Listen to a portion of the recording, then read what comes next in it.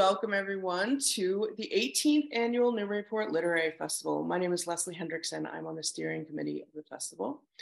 We were back yesterday for our first in real life sessions since the pandemic, and we were so thrilled that people came out and the sessions were full, and we were so happy to be back in Newburyport. So thanks to all the authors and volunteers who made that possible. And we have adopted the hybrid model for the first time this year. So here we are online. And I'm particularly excited about this event. It's bringing two authors together who've written about a similar subject that we would not have been able to bring together had it not been for Zoom. And we'll get to that a little bit later, but that is one of the benefits of this, of being online. I'm gonna give some shout outs to our sponsors. First, the Institutions for Savings and the Newburyport Bank. These are our founding sponsors. They've been with us since 2005. Thank you so much for your support. We've also received funding from the Massachusetts Cultural Council, as well as local council chapters in Newburyport, Newbury, West Newbury, Georgetown, Raleigh, and Salisbury. Thank you so much. The Yellow School was a huge supporter of the festival this year, as was the Mass Center for the Book, and we appreciate that. I also want to shout out our independent bookstore partners, the Bookshop at Beverly Farms and Jabberwocky Bookshop here in Newburyport. I'm going to put links to their shops in the chat. You can find the books that we're going to be talking about today and all the books from the festival, plus all your favorites at these independent bookstores. And I also want to say thank you to A Mighty Blaze. We've been live streaming to A Mighty Blaze all day via their Facebook, and we hope that those participants are enjoying it, and we appreciate the opportunity to be on that platform. I'm going to introduce our speakers, starting with Kate Sharp Landdeck, whose book was on top. This is why I'm reading it first. And here's the beautiful cover, The Women with Silver Wings. She is a professor of history at Texas Women's University, the home of the WASP archives. She is also the vice president of the Wingtip to Wingtip Association, a national nonprofit devoted to the accurate remembrance of the WASP. A graduate of the University of Tennessee, where she earned her PhD, she was granted a Guggenheim Fellowship for her WASP research from the Smithsonian National Air and Space Museum. And she's also received numerous awards for her work on the WASP.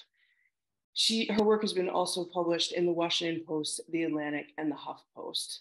And she's a licensed pilot who flies whenever she can.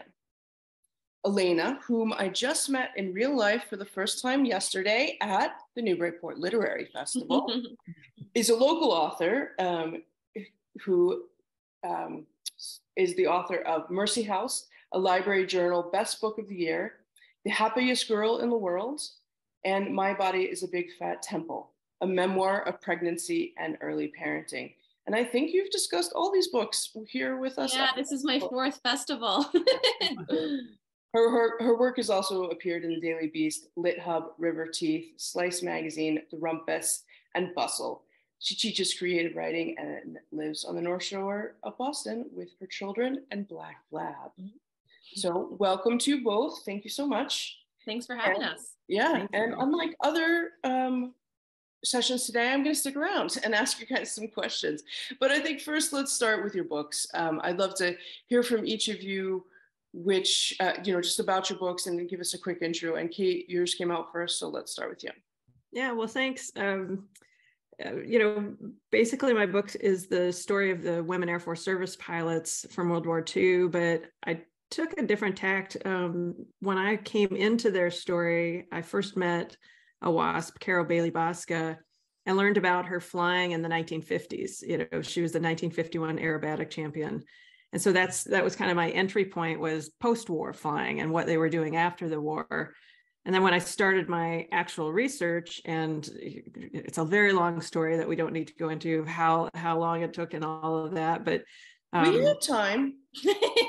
Well, I just want to mention that let's not gloss over it entirely, because it's a big effort on your part. So it was. I met her in 1993 when I was, like -10 years old or something like that, right? But I was right out of college and was looking for a direction and wanted to write and loved history, and kind of found my topic with Caro. And so I ended up going to graduate school so I could learn how to write history the right way, really how to do good research, how to get into the archives, how to put it into context, and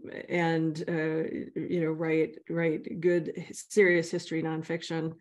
And then the focus obviously became the war years. And that's what my thesis and my dissertation were about, was the war years. First, were they good pilots? Yes, they were. Everybody knew they were cool, but were they good? And then I expanded the dissertation a little bit, to some of the post-war years. But this book is really a story about these women throughout the whole 20th century, because the WASP was just this 2-year period of life. And I think that's why I like Alena's book so much, is because it's that what happened to them afterwards kind of story.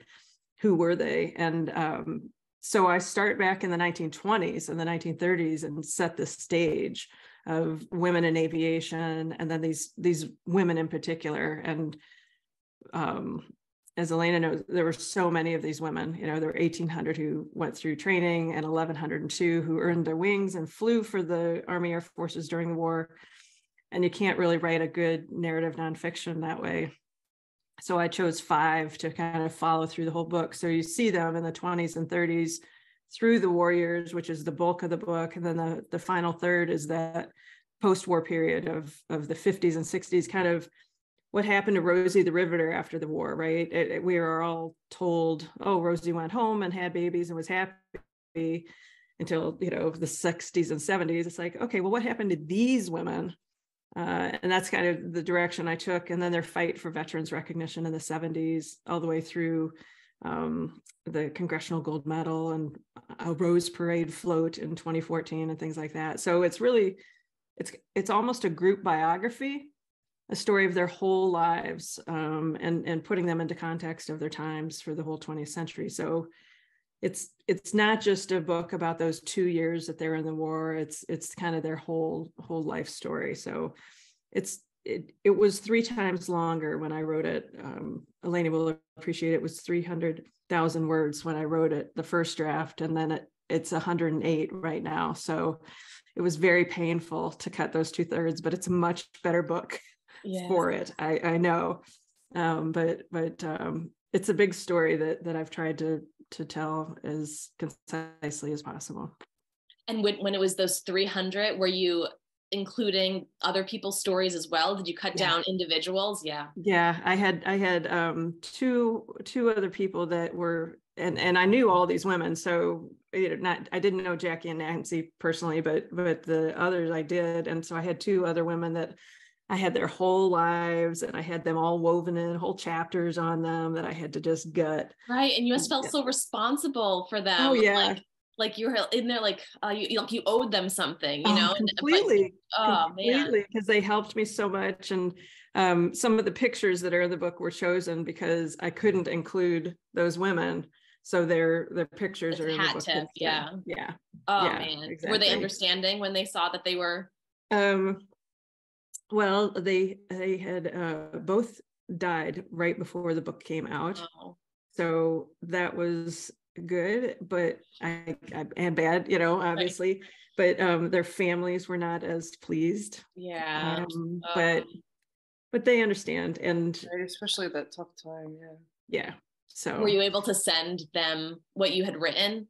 Yeah. And they knew me, and they saw the pictures, which made up for it. And because I did let them know, look, I've had to, she's not a lead anymore, but they're each in there. You can find their names. And that was the biggest thing. But yeah, like, what can you do? I mean, yeah. It you can't have it this big. And it was just paced it was paced so beautifully. Like, I mean, every decision that you made was the right decision, because that is very generous of you. Nonfiction is so different in that you've got to get the facts to make the facts make sense. And I love your book, the way you lay it out, and you go back and forth between the times, and I love that format. And with this, it's so hard to my students, I teach history, and my students always, the big joke is I start World War II in 1870. Right. You gotta go back and it's hard and to not be able to do that and lose the audience. But I love the way you did that with your book. But you totally did that here. I mean, you didn't start maybe that far back, but you did really set the stage for like why flying was so important when this opportunity came out for these people, that they had grown up in the age of aviation. So like all these people were their heroes, Amelia Earhart and Charles Lindbergh and like all of these, the Wright brothers, like they were paying to go to air shows, like, and these were like exceptional women who knew how to fly, and so like how qualified they were and what was at stake, and just like how much they revered the activity was just like, you had built it in so nicely so that when they, joined the force, we knew how important it was and like how they were so qualified to be there. Thank you so much. That means so much to me, because that was something I really fought to make sure we kept that part in, because I thought that was so important. So for sure. Yeah. You need to know. Thank you for saying that. I appreciate that. Yeah. Yeah, I absolutely thought the same. But I'm going to ask you, Alena, now to talk a little bit about your book. And sure. And we'd love to hear a little bit about what Kate was alluding to, the pacing and the difference in time and that kind of thing. Yeah. So here's Eyes Turn Skyward. So it's a dual timeline novel where we have the World War II. We follow Peggy as she joins the Women Air Force Service pilots and her time through training, and then in her service, and then when they're, spoiler alert, ultimately dismissed. And it had, like when I had originally written it, it was a full just historical fiction novel from like the beginning of her journey to when they were dismissed, and that was it. And I had that book for many years. But then I put it aside for a while, and then I just kept like wondering what would happen to her after, kind of like what Kate had said, like, how would that have haunted her to have like tasted how she could apply her skills, and like how she could make a difference and how she could pursue adventure, and how they had already proven themselves capable of doing it. And then when it had, and promised it in a way, which like, I so appreciated Kate talking about this so thoroughly in her book about like all the steps that had been made along the way, like all their advocates and like all of the, like to incorporate them, to fold them into the military as their counterparts had that opportunity. But then when that had all fallen through, what would have happened? And so ultimately I ended up writing a dual timeline novel taking place 60 years later with, so we could see kind of the consequences of that generationally with her daughter, who is now a middle-aged woman. And when her daughter finds out that her mother was a woman Air Force Service pilot, and like kind of that revelation makes sense to her daughter now, why her mother had pushed her to be ambitious in the way that she had not been allowed to be ambitious, and then why the daughter had then, Kathy, had resented her mother for all of the ways that she had been frustrated as a stay-at-home military wife, and pushed Kathy, even though she didn't share her desire for pursuing those kinds of dreams. And as now that the secret is uncovered, they're able to try to reconcile this kind of damaged relationship as Kathy tries to get her mother the recognition that she so like finally deserves. Great, thank you. And I also, perhaps I should have asked this one before the others, but Kate, why don't you tell us what the WASPs were, just so we're all... Oh yeah, so everybody's, it's like, come on, everybody knows who they are now. Yeah, so excuse me, folks, we should have done that first, but please. That's okay. These are, we're talking today about the women Air Force service pilots from World War II, and this was a group of women who was recruited by the U.S. Army Air Forces during the war. They were brought in initially as civilians with the expectation that they would be made part of the military.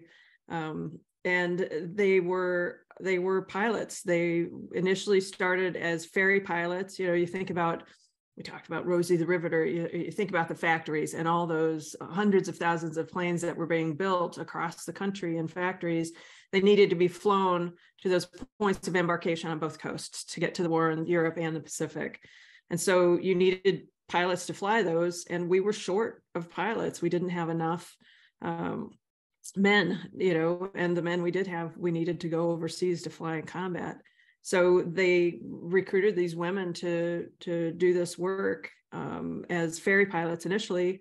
And then they figured out, oh, wait, these women could maybe do other things that need to be done, because there was a lot of domestic flying that needed to be done. Towing targets behind airplanes, to train gunners on the ground, just all sorts of different flying that needed to be done. And so they expanded the women's role after a good 6 months of them actively flying and doing a good job. Expanded the role into other types of work.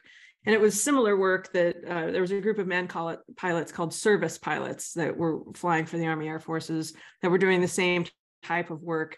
And so these were the women service pilots, but General Hap Arnold really liked good acronyms.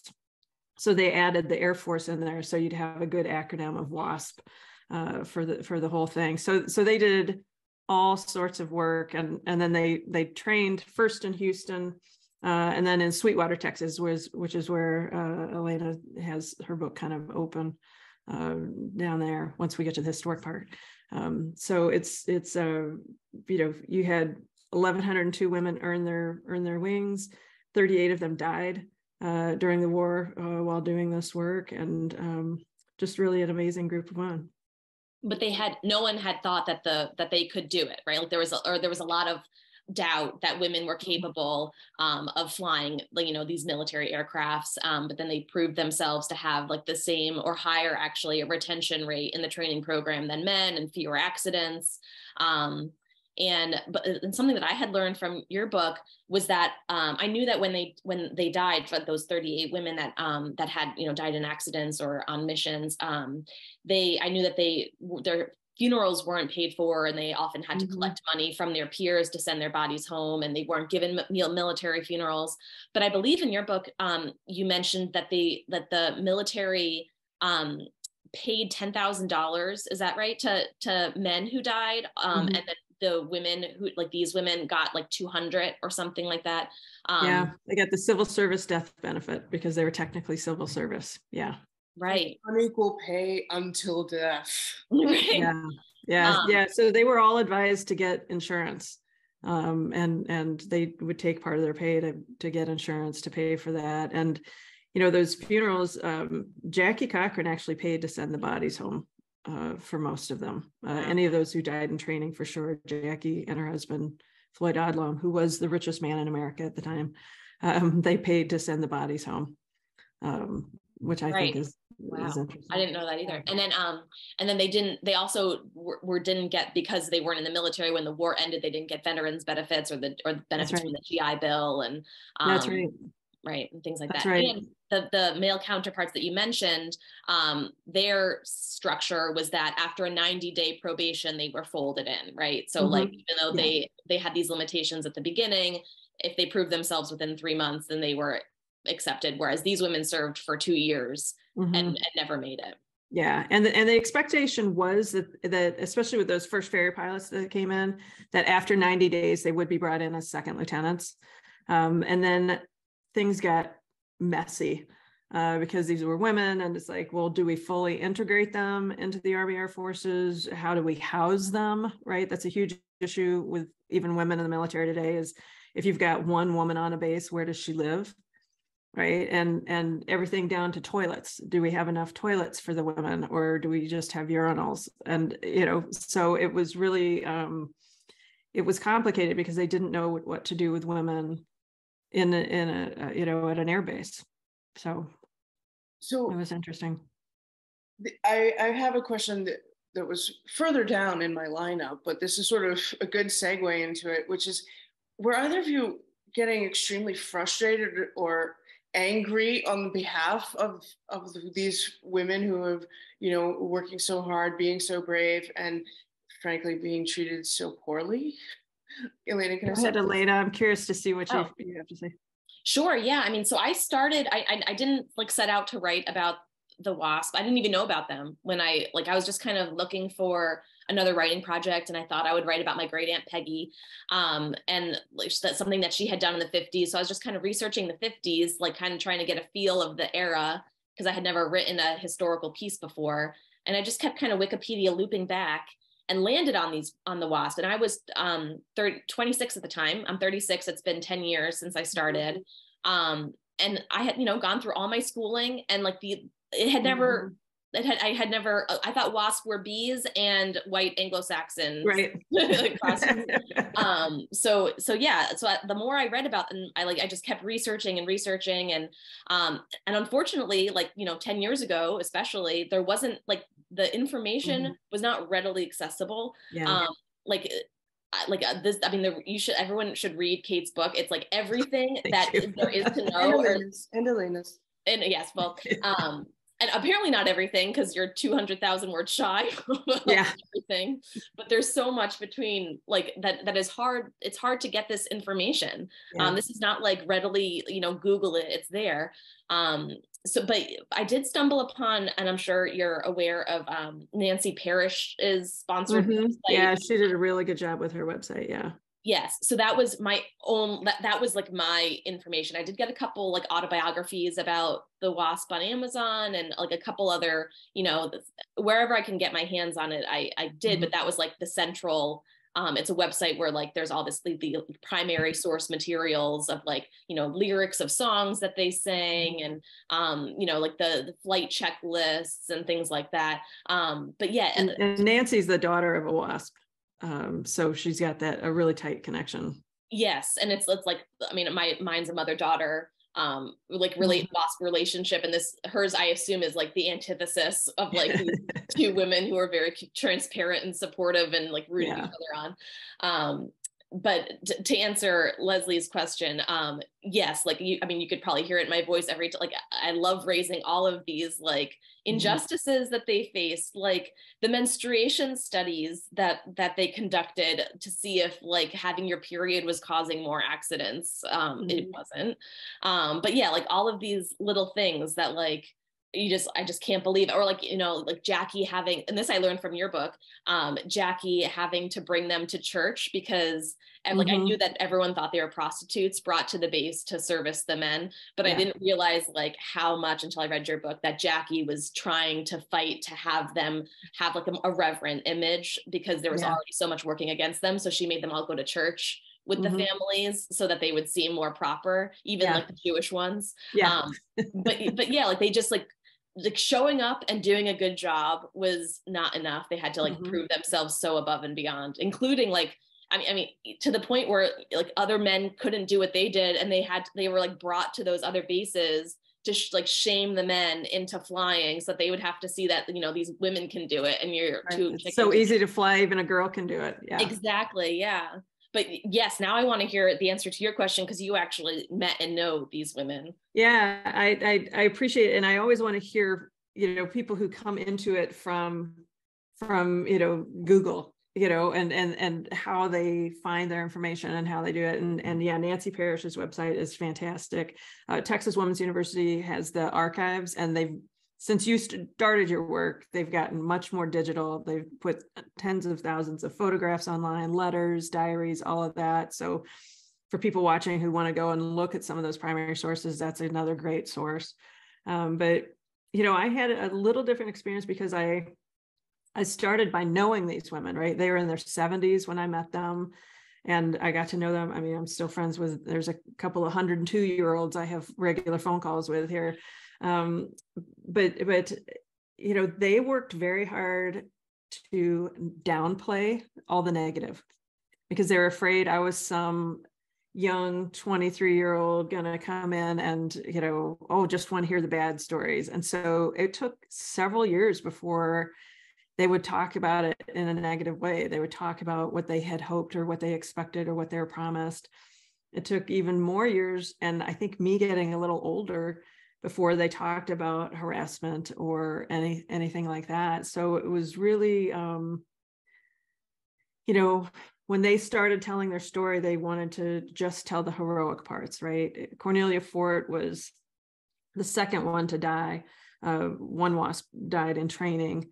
But Cornelia Fort was the first active duty one. So she's often remembered the most, and very experienced pilot and all those things. And when she died, her family put a flag on her coffin because, she'd been serving in the Army Air Forces, and they put a flag on her coffin, even though they weren't supposed to, So those are the kinds of stories that the women told in the beginning, was these kind of heroic, no, it wasn't so bad kind of things. And then you start reading more, and you read the primary sources, and you read about the different experiences, and after time, when they keep seeing you over and over again, right, they trust you more. And when they realize you're not going to just tell some sensational story, that you really want to know what they're doing, then they'll tell you some of those darker things. And yeah, I mean, so much of it was unfair. But when you'd say that to these women, we had pretty regular cocktail hours. They were all good, women of that generation, and gin and tonics were the thing, Cuba Libres, right? And they'd say, who would have thought we'd ever get to fly those things, right? And they talk about, from the perspective of a 70-year-old and 80-year-old, they say, I was 20 years old flying a P-51. Who gets to do that, and it was just amazing that they let us girls in those planes. And so while many of them, most of them recognize that, unfairness of those post-war years, right, especially, and the unfairness of those 38 not being treated right, and all of that, they all, in the end of the day, were grateful they just had the chance to do the flying, and to prove that women could do it, and inspire later generations. And so that's hard, as a historian and as a friend of these women, to look and say, I cannot believe you didn't get the GI Bill, because I know several who have said to me, if I'd just gotten the GI Bill, I could have gone to college, or I could have had the veterans preference points and kept this job that I loved, and things like that. So they didn't speak of the unfairness of it, but they lived it. Sure. So I mean, like, even just like every Veterans Day that followed, and like so many of their peers, their male peers, were veterans, and like, their children then were honoring their fathers, and like whatever they did, they're not being acknowledged. And I learned again from your book that 17, like, because in my book, like the WASP marries her commanding officer. But I learned in your book that happened to 17 of them. So that's like, and like, imagine how many of those then became military, career military pilots. So those women are now following their husbands around the country, like watching what they could do. So Dawn Seymour was one of the women that I cut, right? And she was a very dear friend of mine. She lived to be 100 years old, very sweet. She flew B-17s, right? That big plane behind me. And she was down on a base in Florida, met wonderful young man, and got married. He was a B-17 pilot as well. And so they were on the same base. They were flying their B-17s, having a great life. And then the WASP were disbanded in December of 1944, right? The government decided they had enough men that came back. They didn't need women to do it anymore. They had a whole group of men pilots whining and complaining because, girls had their jobs and things like that. And so all of a sudden on December 21st, she was no longer allowed to walk on the flight line, right? A place she'd been for a year and a half, place she'd walked with her husband, a place she was friends, right? They were all friends, and all of a sudden she was no longer allowed in the officers club. She was no longer allowed all those places she'd been going for a year and a half. And she talked about that moment in time as really difficult, because oh wait, I'm just a wife. And that was really, really a challenge for sure. Yeah. And that letter that was sent, that disbanding letter, like the language was so like particular, right? Like, like you wouldn't want to be replacing these men, right? Like, and that was all Jackie Cochran. That was all Jackie Cochran saying, you wouldn't want to replace the men. You wouldn't want to put them out. Right? Which is so interesting because she was the advocate. Like, it's like a very, it's like a very complicated situation where she's like pushing, but then as soon as she knows that she's going to hit the wall, she like has to, you know, kind of linguistically nuance. I don't know. It was a fascinating letter. But I thought you also pointed out that she was not an untraditional woman. You know, she felt like the WASPs could take this place because the men couldn't be there. But, you know, that she still felt they needed to look like women. They needed to be very pretty and made up. Like she was also a makeup baroness, you know. I did not know that. She owned her own business. She started her cosmetics company from scratch. I mean, she was a fighter and a great businesswoman, but yes, she wanted her girls to look like girls and be feminine. And, you know, in the beginning, she wanted them to go to the hairdresser once a week. And then they all said, okay, we're all just going to go home. We can't do that. But yeah, she definitely had, and it's hard to know if it was really like traditional values, right, of appearance and all of those things, or if she was really just that savvy, understanding the politics of her time and how these women would successfully navigate that, because they were doing something that was so outside the parameters of society, right? These were women, not just flying, not just, you know, some rich woman flying around the world or doing something. These were women serving and flying military airplanes during wartime, right? They didn't go overseas. They never fought anybody, but they were flying military planes. And that was so outside the parameters of what anyone thought was possible or acceptable for women that, again, it's hard to know where Jackie really stood on things, if she was just being practical or if she really if we're going to win these people over, you have to be super women. Right, exactly. And then when she realized that this was a losing battle, then like she's like, all right, now you guys just have to step down because we tried the hardest we can, but we're not going to get anywhere. Yeah, because and Jackie had a lot of really powerful relationships, right? She was friends with a lot of generals.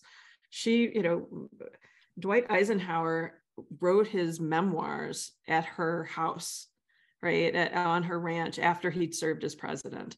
And, you know, these are the circles that she ran in. And, you know, she recognized that she was still a woman running in these circles, and she could only push back so far before she'd be, you know, kind of shoved aside as, oh, that radical woman or whatever. So I'm she was very good at playing the game. A biopic about her. No, I know. That's so there's a good biography. Doris Rich wrote a good academic book about Jackie that I've enjoyed a lot. I'm actually speaking about Jackie, not to pitch another event, but at the Smithsonian on May 10th, I'm giving their Million Heart lecture. Have you been approached to as a consultant to make her like a Hollywood movie like that? Like when I was reading in your book about her rivalry between Nancy and Jackie, like that seemed like a good HBO series. Or stop telling everyone about this. Selling the good. I'm sure someone thought of it. Right. I did have a deal with 20th Century Fox, and then the pandemic hit, and everything changed, and Disney bought Fox and all of that. So I'm trying to work other channels, but for the whole book, or just about like that particular plot line. The original pitch was the book, but you could see how hard the book would be to do just a feature film because it's over such a long period of time. So I don't know. We'll see what happens next. But good luck. I could see it. I mean, you can imagine Jackie and Nancy. So we're talking like, because we all know these people, and a lot of the people watching probably haven't read either one of these books, but hopefully we'll read both. So Jackie Cochran was a famous pilot and air racer and businesswoman, and she grew up in the sawmills of Florida and Alabama, just dirt poor. I mean, literally dirt poor, and fought her way up. And then Nancy Love was a young woman from a much more well-to-do family in Michigan, but long lines to Boston area. Very intelligent, very hardworking, great test pilot, did a lot of really good flying. And they knew each other. I've got a picture in the book that I was so proud to find that proved they knew each other in 36, which was exciting. And they should have been friends, right? These two women should have been friends because they had the same goals. They both thought women could fly and serve in the war. They both thought women could be great, effective pilots. And, but there was a personality clash there for sure. They cooperated a lot more than they didn't cooperate. One of the WASP, who was a good friend of both of theirs, sat me down and said, you can't talk about Jackie and Nancy in a rivalry because they were lovely women, both of them. And none of this would have happened without both of them. And she was absolutely right, that they were both essential to the success of this program. But I think she was wrong that there definitely was a rivalry. So it's finding that balance between two strong women with different ideas, both ambitious. But yeah, I think there are lots of stars who would love to play either one of those women. They're just so amazing and complicated and wonderful. It's also two ambitious women with basically zero opportunities. They're trying to make an opportunity come up, that hadn't existed before. So now they're both going for the same thing. Mm-hmm. That, makes it more direct and intense. Yeah.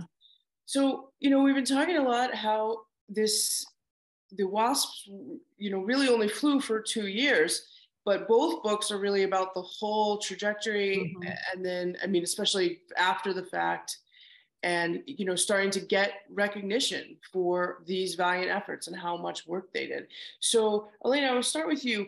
Why, and especially because you said earlier that you had initially written the book as those 2 years. Mm-hmm. So why go on to expand it? Why write it this way where essentially, the WASP is at the end of her life, looking back as opposed to, adventure and real in the time? Yeah, so for a few reasons. So I think when I originally wrote the book, I had like a different vision for what the character arc would be.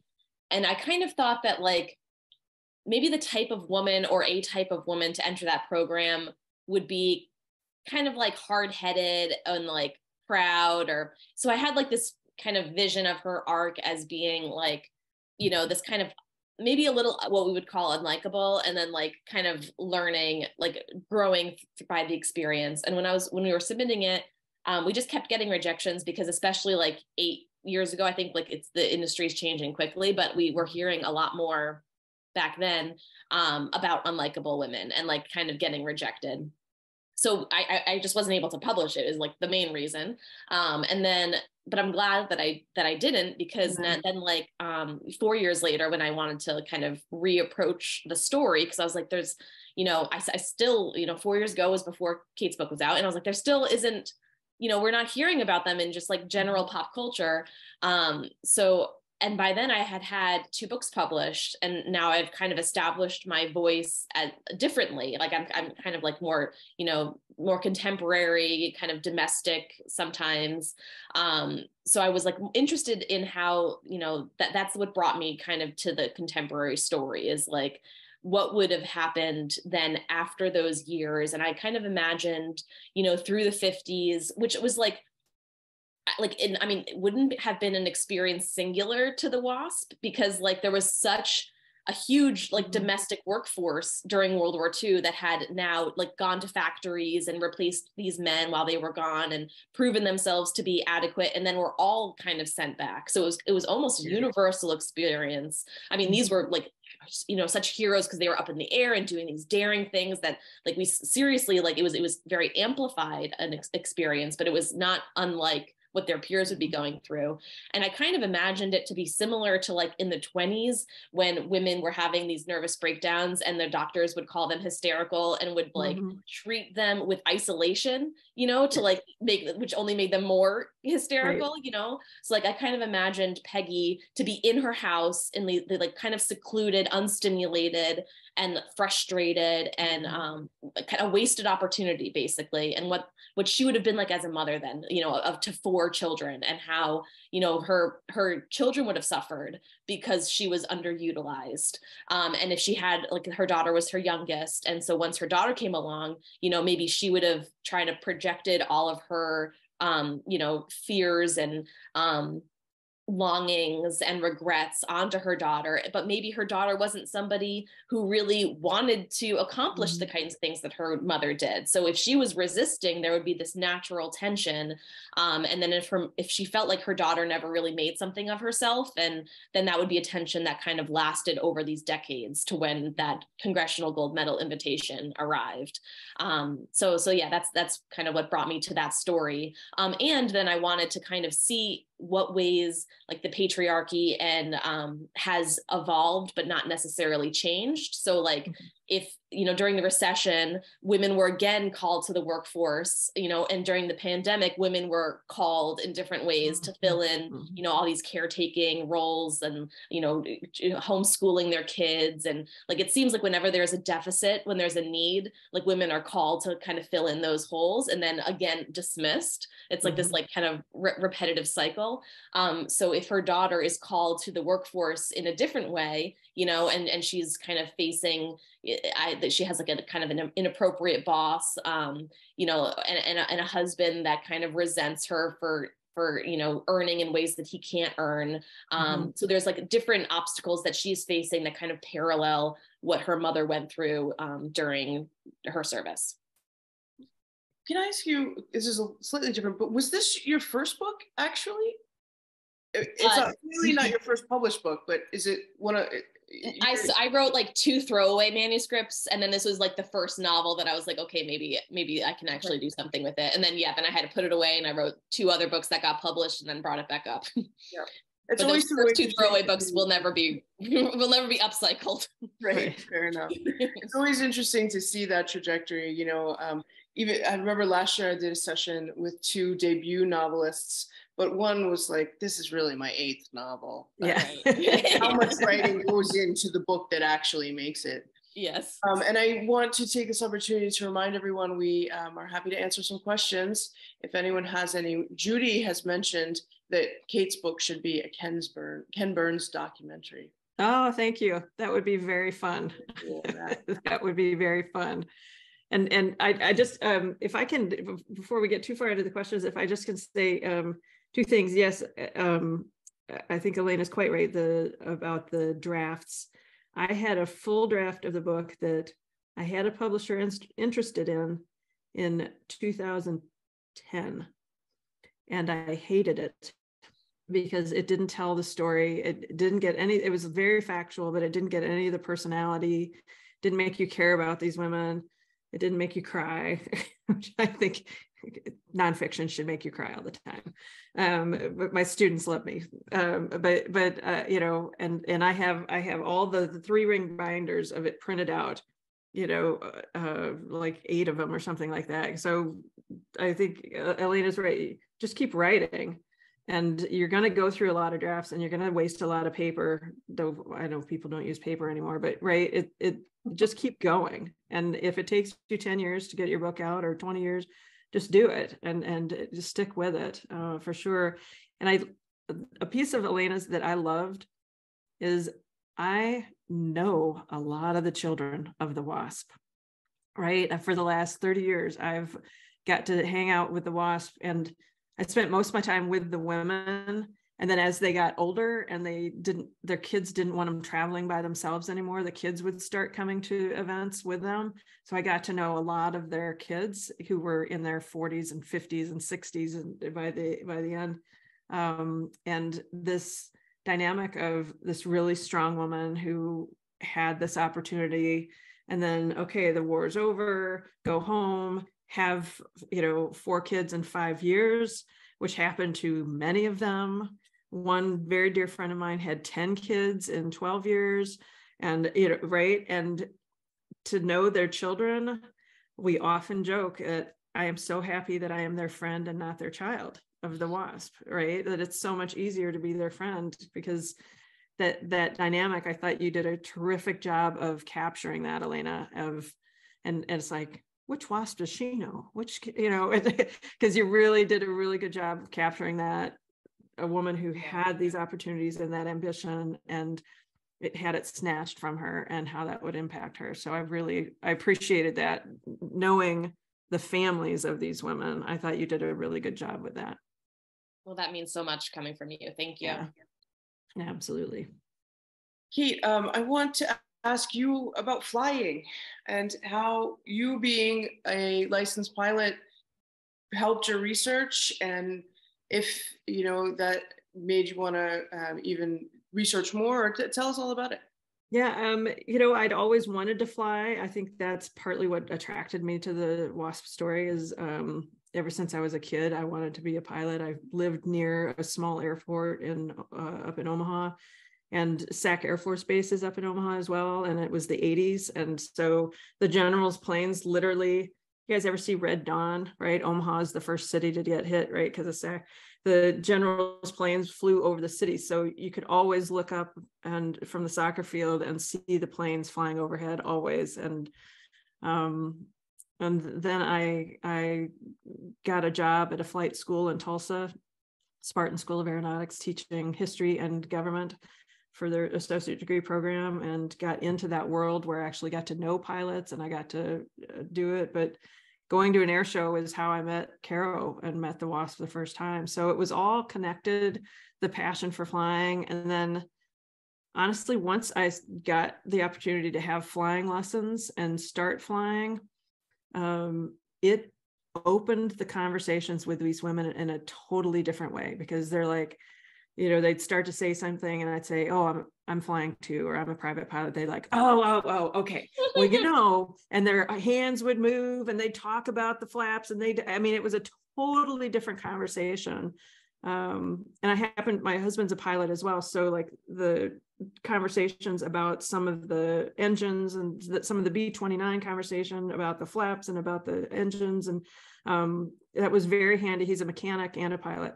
So it was very handy to have a mechanic in the house to help talk through some of those details as well. So it made a real difference, I think, in just my ability to communicate with these women when I was doing the oral histories, and then the technical aspect. It was nice too.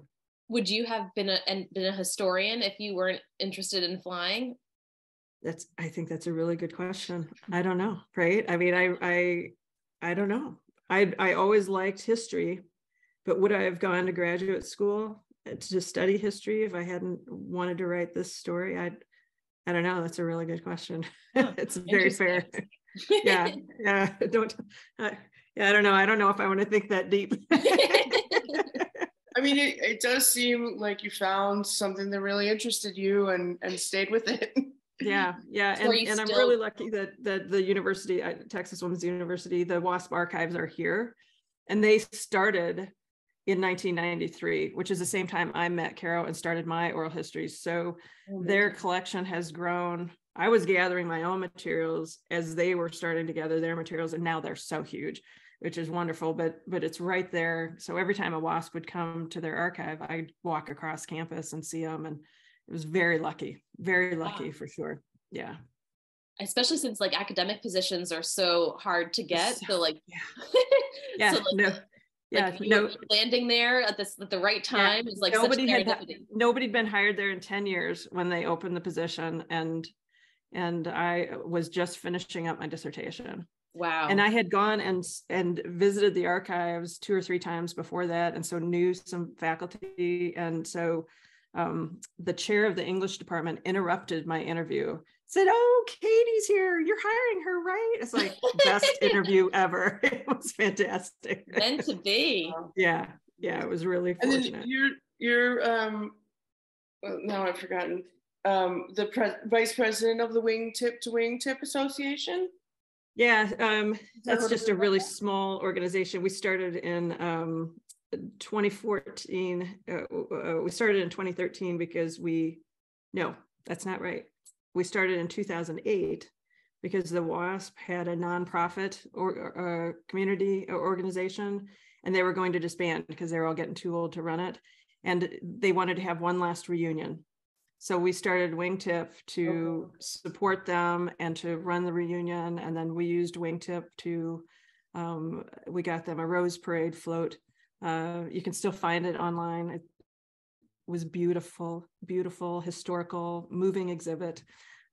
So we do those kinds of things. We do everything we can to support the families and do fun stuff like floats. Amazing. So we do have one question from Judy in the audience, and she's asking how agents or editors helped you with the process of, creating your final product. Alena, why don't you start? So I had two agents try to submit it as a full historical fiction, and it didn't go anywhere. And then I put that aside, and I ended up writing a different book and getting a different agent. So then when I sent it to my agent, she was like, I don't know, and let's think about, put it on the back burner. And so I was like, okay. And then when I had this idea of the dual timeline, I sent her this premise, and then we went back, and then she was like, that said something had excited her about that.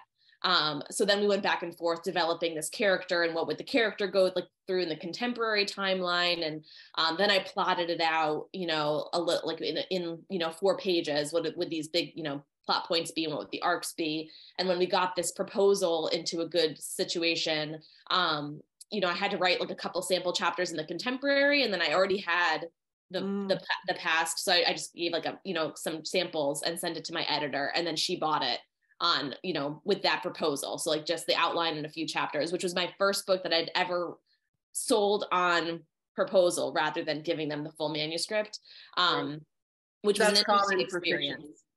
What do you say?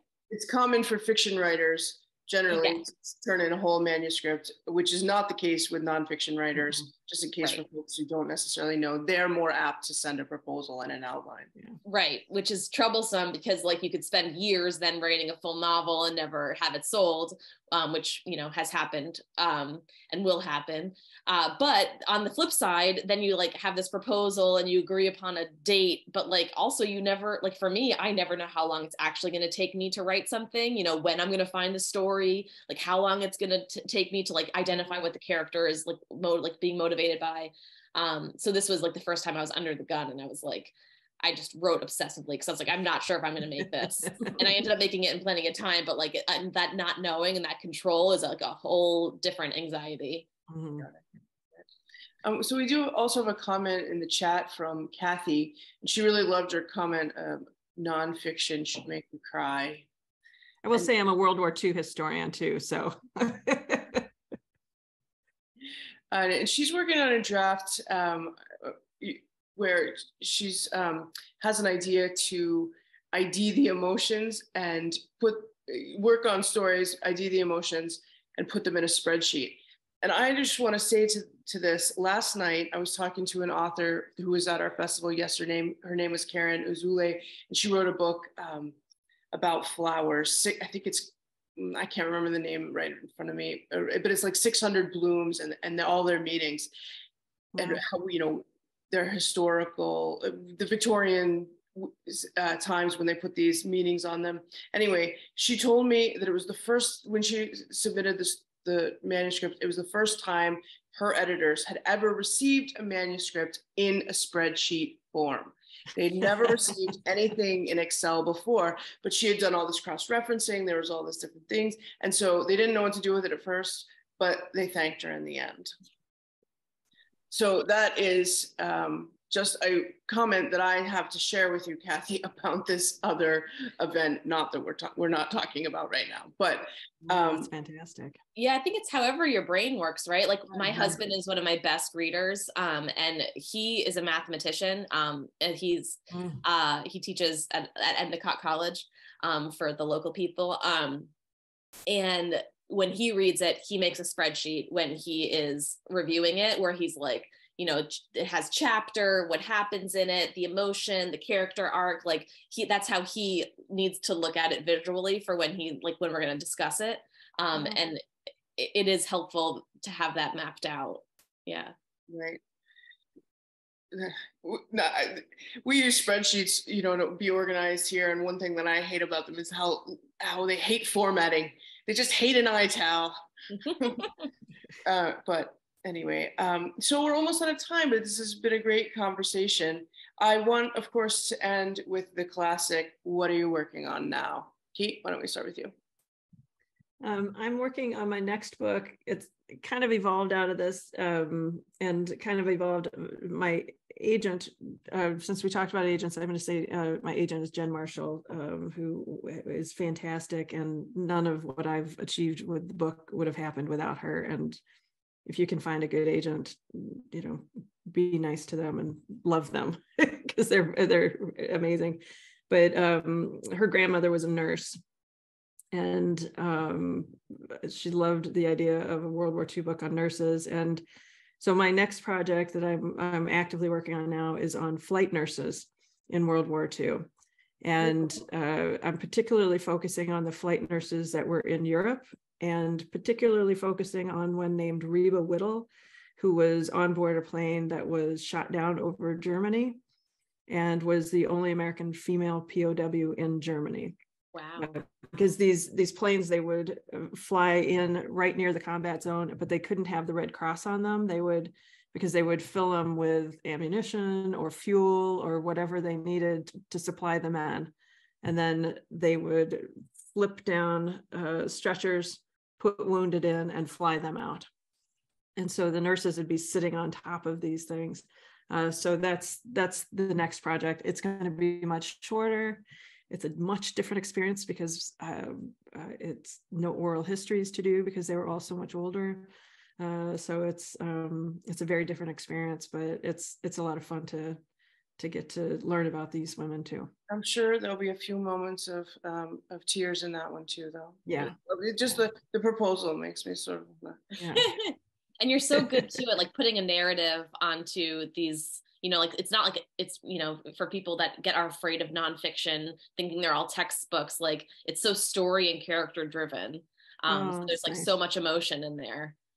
Well, thank you. I appreciate that. That was something I had to learn, as an academic. You learn to write a specific way and to learn how to.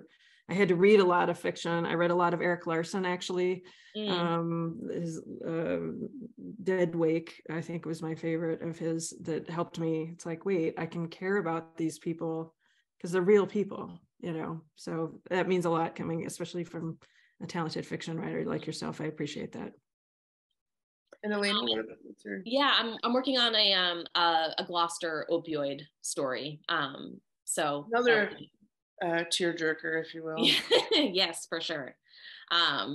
So maybe a future Newburyport Literary Festival be a local topic. But for those that don't know, like that's fiction. It's fiction, yeah, fiction. But it's based on historical. I mean, it's like kind of like I just like grab a social justice issue and write a fictional piece on it. But it's like the Gloucester Police Department was like one of the first of its kind to launch a drug amnesty program. Wow, terrific. And we did have one follow-up asking you, Alena, to repeat what your husband does. Did you say he's a mathematician? He's a math professor at Endicott College. Well, thank you both so much for being here. Alena, when I saw your book coming out on the WASPs, I was like, oh, I really want to pair with Kate. So it was perfect. Great conversation. So creative. Thank you for thinking of it. It's been such a pleasure. It was so fun. It was so nice to meet you. Yeah, you as well. I hope we can meet in person sometime. Yeah, I'd love it. Actually, there's like that big, right, this weekend, right, is the big event at at Avenger Field, isn't it, this weekend? Yep. They have homecoming out there. Yeah. You can go and be a part of that. I go. I have been many times. I have kind of paused because the WASPs have stopped going, and it's kind of hard to go without them there. Yeah. But I'll probably go back soon. But it's prom weekend here and all sorts of things. So but I'm so happy to have had the chance to do this today. Yeah. Thank you again so much. And we have one more session of the Newburyport Literary Festival coming up at 4:45 on food, 2 very funny food related books. So I hope we'll see you there. Thanks again, Kate and Alena. Take care, everyone. Thank you.